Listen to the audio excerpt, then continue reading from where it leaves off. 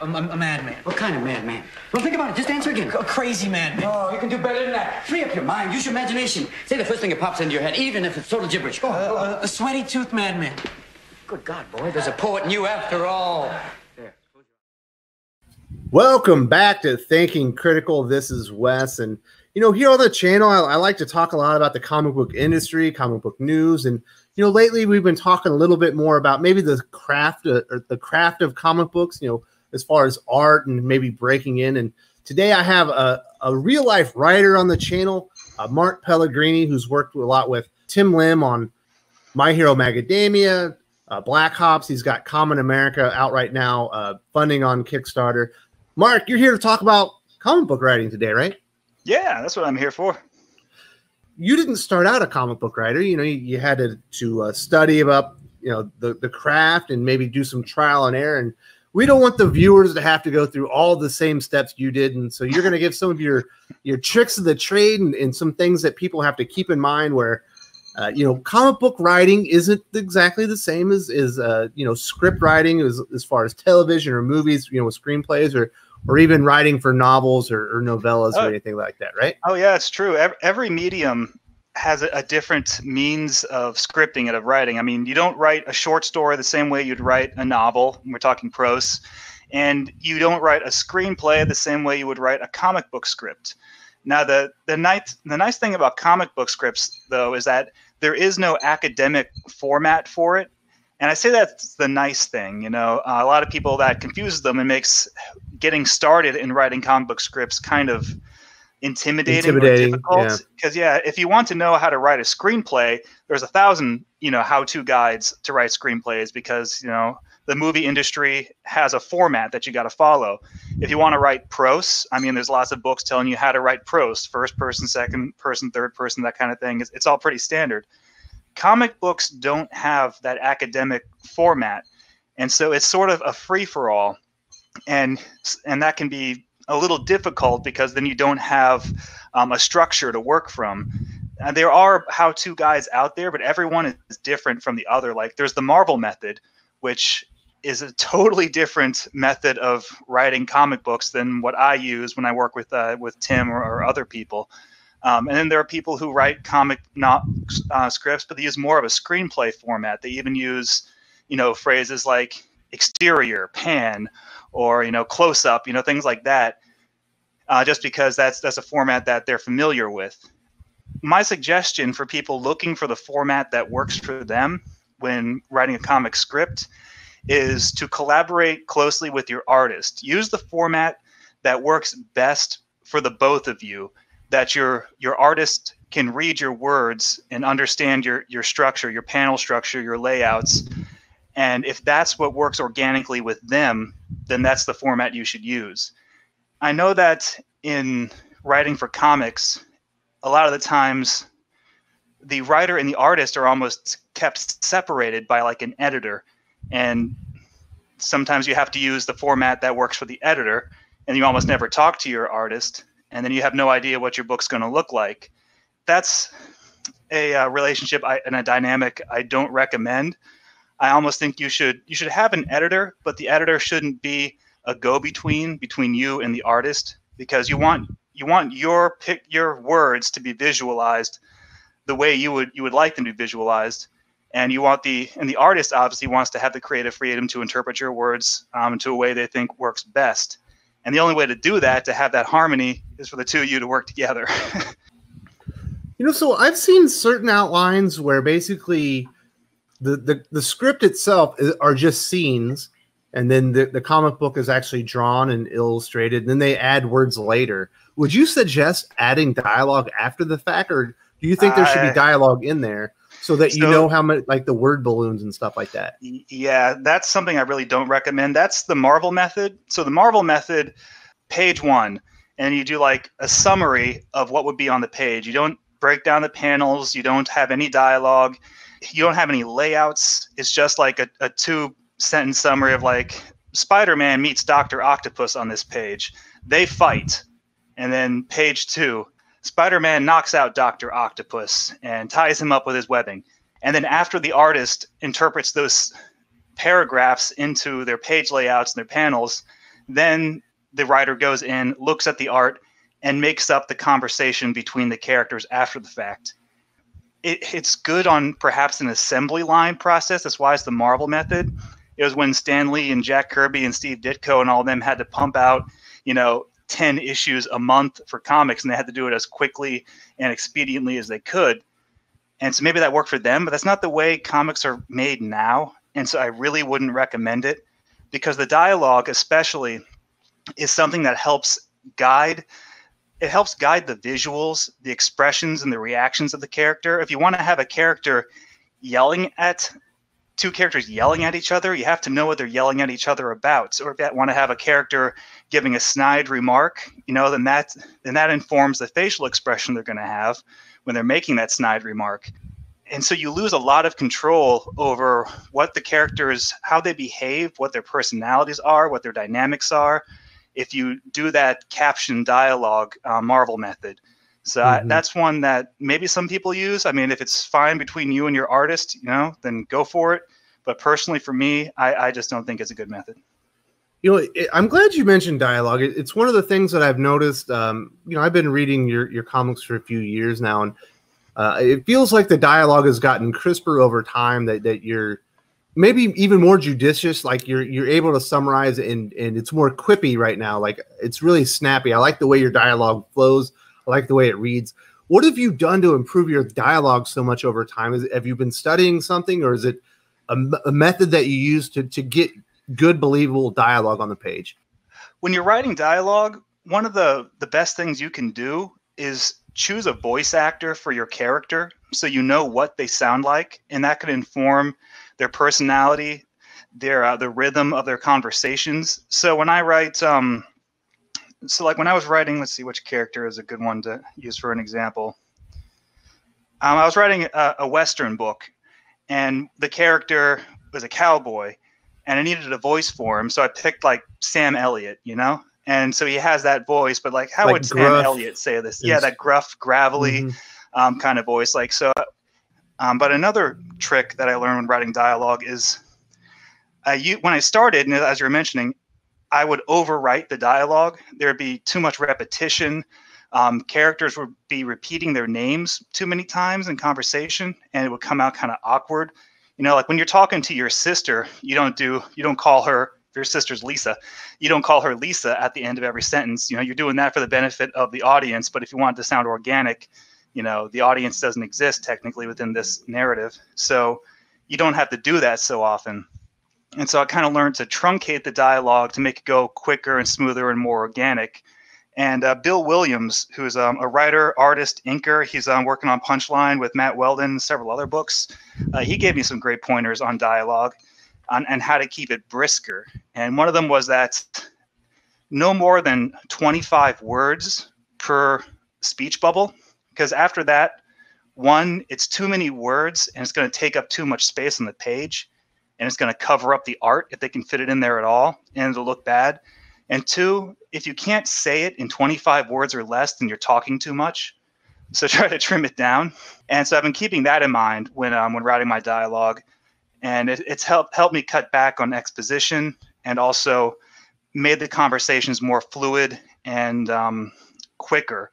So they're a bit, like you said, quippy. They're a bit quippy. Now, I'm not going for like Joss Whedon style, when we think of quips, we think of people going like back and forth talking at each other. Banter. It feels like like banter talk between people. Exactly. So that's what I'm trying to do more of is having a banter dynamic and the exchanges to be more natural. And so cutting back the number of words you use actually helps in that a lot. Yeah, definitely. I like some of your examples there. It you can feel the cadence when I'm reading your dialogue, and I can absolutely see where it comes from now. I really appreciate those some of those tips. That's really excellent advice as far as dialogue. Now, one of the things that I'm reading a lot of older comics. I like to go back and read. Right now, I'm reading John Byrne's Incredible Hulk with the excellent illustrations by Ron Garney. And his introductions and transitions of scenes are completely different than nowadays. They're so much more intricate and detailed, and the wind blew, upon his hair. Right. And it was cold, and I he miss could that. feel it down to his bones. I miss that personally. I loved comics that were written that way, and I would, if I could, I would write comics that way. But audiences right now, that's just kind of not what they want, and we kind of have to give them what they want. And yeah, they're more economic, as far as transition. So, do you have some tips on, how do you move from a scene? How much space do you think should be allocated to an establishing shot? Like, so I've seen some page you'll have like a double page establishing shot, or using an entire page, for an establishing shot. But then I've seen other comics where it's more, it's just the upper part, or even like a little corner box. And sometimes I feel like that's even more effective. So for scene transitions, that can be a tough one. Aaron Sparrow, he's a friend of ours. He wrote the Darkwing Duck comic for Boom Studios, and he was an editor on the Muppet Show comic and various Disney comics. He gave us some pointers. Is that you should always transition between pages. If you're moving from one location to another, or one perspective to another, like you're changing characters, never do it mid-page. Always have it on the next page, because your pages are like your scene wipes in a movie. You don't want to have it like it's a jump cut. If you have it in the middle of a page, it's just disorienting and weird to do it that way. Jarring. Yeah. But with establishing shots, now I know I just used movie terminology, and I'm about to contradict myself. Comic books aren't movies.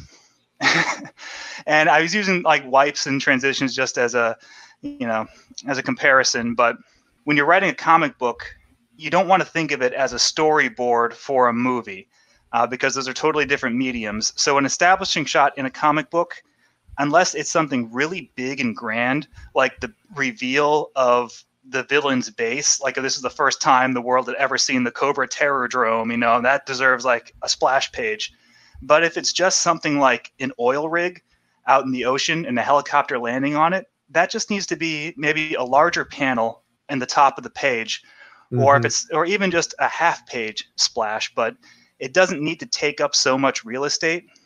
And I use that example of a helicopter landing on an oil rig because I was reading this comic several years ago called The Wake. I could tell when I was reading it that this comic was a pitch to Netflix for a movie or a TV series, because it was doing things like that, where it read like I was looking at storyboards, and an entire half-page splash was dedicated to a helicopter landing on an oil rig. And like, it did not need to take up that much space, especially in a medium where you only have 20 pages a month to tell your story, and you just dedicated, half of a page, a good chunk of your narrative real estate, to a fairly mundane establishing shot. A helicopter landing on an oil rig is a bit too pedestrian. Makes me sound, like I got a monocle on, some champagne, but it's not like you're revealing the Cobra Terrordrome or the Technodrome or the underground base, the Legion of Doom's weird Darth Vader head in the swamp, for the first time. It's just a helicopter landing on a helipad. It did not need to take up half a page. So things like that you have to keep in mind, is that you're making a comic, and a comic does not follow under the same rules as movies or TV shows. And you can think in terms of similes, like, turning the page is like a wipe, and that's how you keep your that's why you put your surprises on your even number pages, because those are the page turns.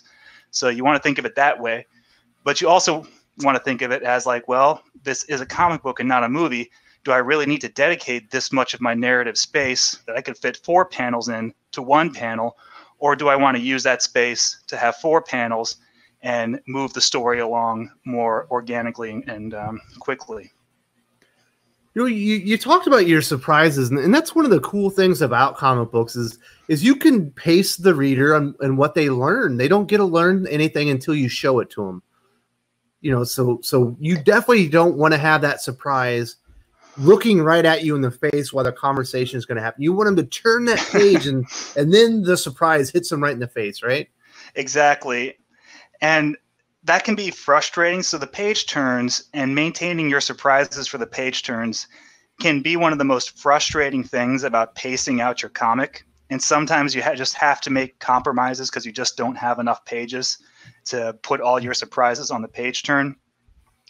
So you kind of have to decide which ones have more impact, which ones are the ones that deserve the page turn, and which one is going to have to sit on the right side of the comic where the person reading the left side of the comic can see it. And if that's the case, then you have to re-script it so you're not treating it as much of a surprise. Also, when you put your surprise on a page turn, which is always on the even page, the thing you have to keep in mind, though, is that if you have to repaste the book, if you feel you need to add a page at the end or at the beginning or somewhere and shift things around, you also have to remember that that's going to shift your page turn surprises around. If you put one more page at the beginning of the book, then that's going to move all of your page turns down so that they're no longer page turns.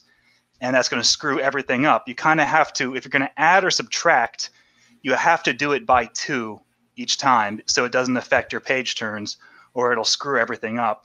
And that can also be one of the more frustrating parts.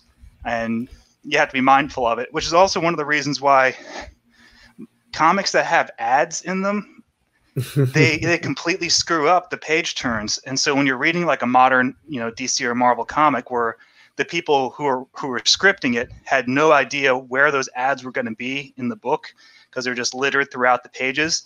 So they don't even get to have the authority to decide when the page turn surprise is going to be because it's all just going to be wrecked by ads anyway. That shifts things. Dark Side eating a Snicker bar. That I know that's one of the most famous ones. It's hilarious. It was Doomsday, I think, and it's like Superman and Batman are fighting Doomsday, and then you turn the page. It's like, Doomsday, you're not yourself. Have a Snickers. And the artist who did that ad looked the same as the artist who was drawing the main book. And it's like, what's going on? That was very frustrating.